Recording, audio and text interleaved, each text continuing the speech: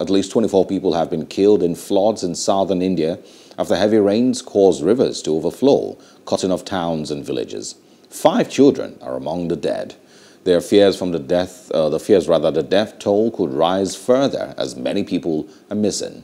Several houses were washed away and people became trapped in the district of Kottayam in Kerala state. Landslides and floods claimed dozens of lives in India's southern state of Kerala over the weekend.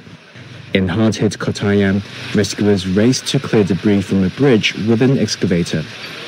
A resident described the extent of the damage. There are 4 landslides happened there yesterday.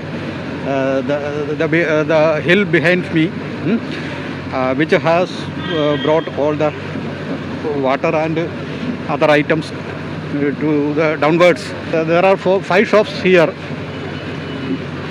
This is totally washed out. The Indian Army and Navy was sent to Kottayam and Idukki districts to aid rescue efforts.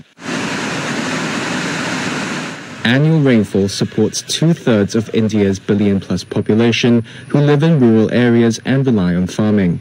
However, excessive rainfall sparks not only floods and landslides, but also waterborne diseases.